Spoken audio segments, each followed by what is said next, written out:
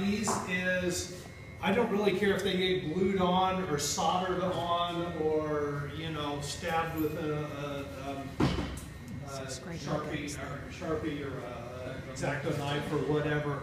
Because honestly, if they go bad, we'll just toss them and get another one. This is our vinyl cutter. These things are about $500–600. It's a really good way to get into vector graphic design. And on top of that, if kids don't go to college, they can work at a sign shop. These are some of the things that we've done. And this is a really fun machine. Every kid from 6th grade up, you know, loves it because they like to decorate their laptops. Well, it's nice also because it's got a pretty quick turnaround time. Some things, I mean, their design will get printed off, what, in about a couple of minutes.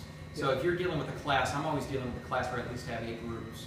And so if it's 5 or 6 minutes per group to get the decal out, that's not a bad thing. If we're looking more like 15 minutes or 20 minutes, then it gets to be a logistical problem if I have an hour-long class. That's true, and that actually that becomes a problem with a lot of our machines.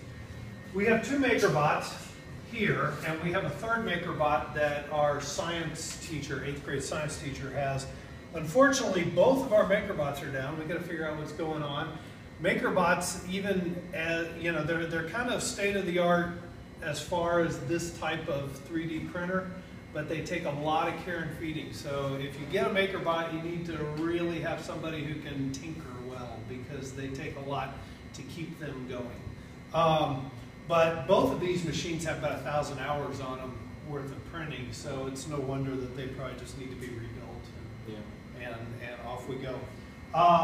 Teacher workstation is a mess, of course.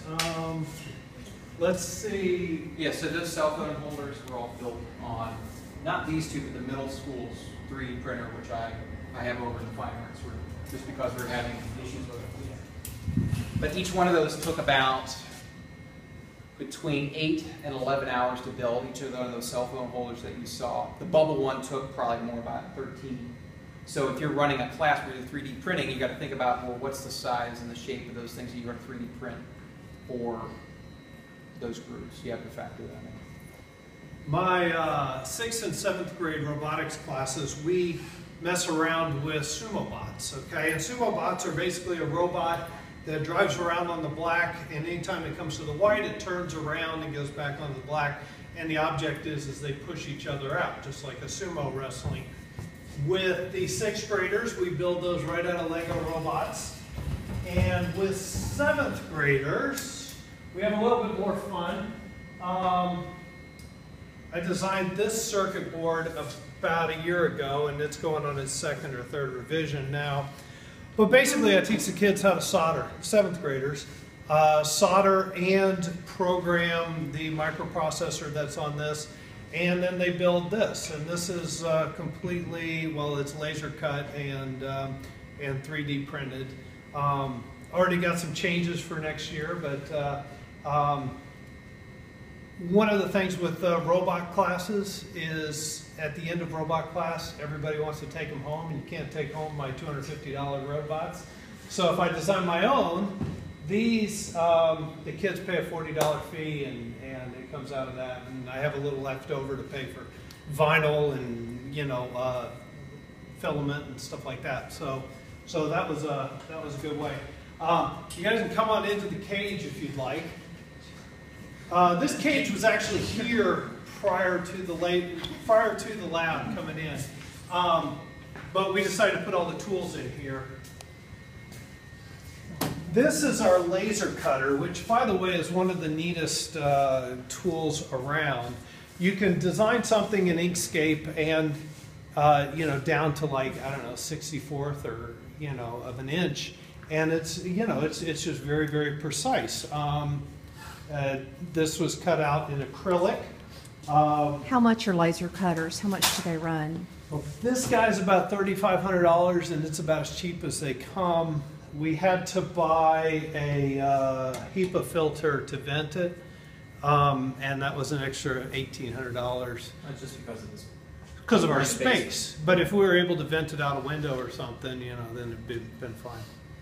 So several of the kids' projects, well, one, you'll get to see he's used acrylic where he's rastered his logo into it, and that he's built the sides out of it and built like air holes, and that's part of his design, was using that for the fruit carrier project. Right. So if you had a choice between a 3D printer and a laser cutter, what would you pick? What age? 8th through 12th. I'd go with the laser cutter. It's faster. Really? It's much faster. I mean, I had my students making puzzles in my physics class where they would make interlocking pieces. They would put graphics on each one of the shapes. Each one of those would probably take 10 minutes to print. I mean, like I said, to me, I mean, like, I really like what this produces, but the time crunch for when I teach 50 to 69th graders makes it tougher for me. Yeah, but you can do all kinds of stuff, including engraving. What is this? Granite. You know, it'll do glass. It'll do acrylic. It'll do 1/8" plywood really nicely. 1/8" plywood, when you put things like that on it, you can actually sort of finger joint these things together, then a hot melt glue, and you've built yourself a box, you know. Yeah. So there's really neat things that you can do with this, and it's a little bit faster than, it's a lot faster than the MakerBot. And the MakerBot takes a lot of tinkering, and this thing, other than cleaning your optics, does not. It doesn't, yeah, because I'm not a good tinkerer. And I screwed this up. Yeah, it runs very well. So anyway, full spectrum, they do a pretty good job. There's our other MakerBot. We have shelves for lots of other stuff. Very quickly, let's see, you need safety goggles, very important.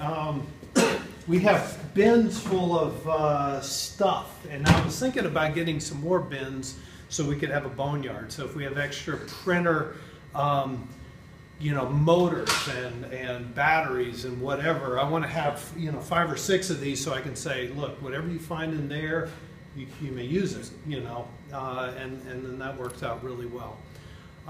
Let's see here. Behind you over here, we have soldering irons. These are all of my 7th grade soldering irons that we use. Another projector. These are all our just miscellaneous tools. We should probably label these better so the kids know where to put things back. Yeah, shop experience. That's something we're going to try to work towards in terms of putting things back. Yeah, we're definitely growing. Oh yeah. I mean, we have a lot of lessons learned. You know, drill press gets used all the time, and that little scroll saw gets used all the time too.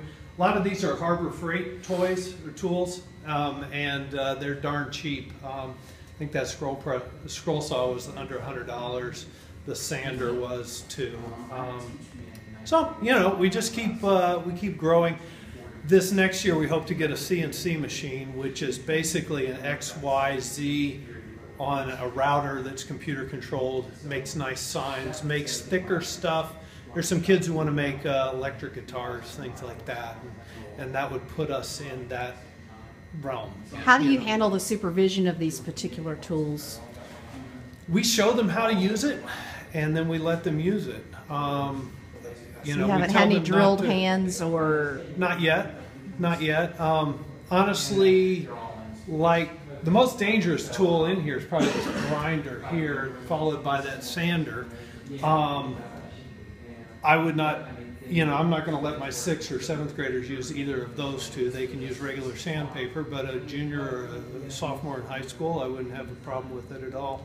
We're probably going to get a bandsaw. Bandsaws are actually fairly safe compared to like a table saw or you know, or a router. For, you know, routers are kind of dangerous.